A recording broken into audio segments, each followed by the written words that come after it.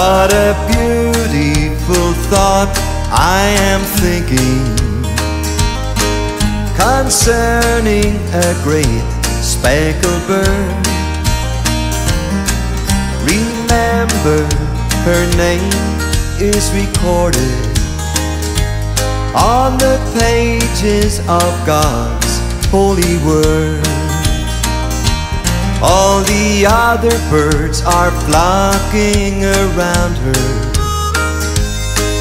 and she is despised by the squad. But the great speckled bird in the Bible is one with the great Church of God.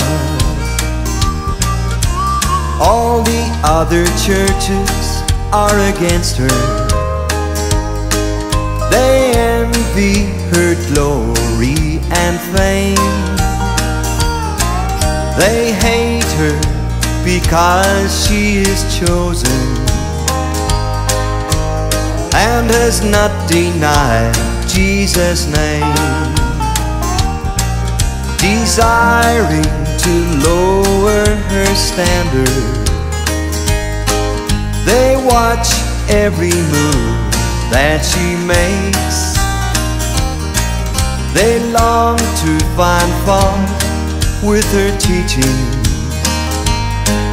but really they find no mistake. She is spreading her wings for a journey. She's going to leave by and by, when the trumpet shall sound in the morning. She'll rise and go up in the sky, in the presence of all her despisers, with a song never uttered before. She will rise and be gone in a moment, till the great tribulation is o'er. I am glad I have learned of her meekness. I am proud that my name is on her boot, for I want to be one never fearing the face of my Savior to look, when He cometh descending from heaven on the cloud that He writes in His word.